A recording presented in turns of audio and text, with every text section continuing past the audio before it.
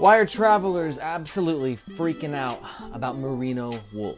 Well, merino wool comes from sheep, and while it's a bit on the thicker side, it's sort of a miracle material. And that's because it's super soft, it's lightweight, it resists odors, so you don't have to wash it as frequently. And through some sort of black magic witchery, it keeps you cooler when it's warm and keeps you warmer in the cold. I know, that doesn't make any sense, but it's true. And that's why travelers love this material, even though in my opinion, it's definitely on the itchy side. Do you wear merino wool for your travels? Let me know in the comments.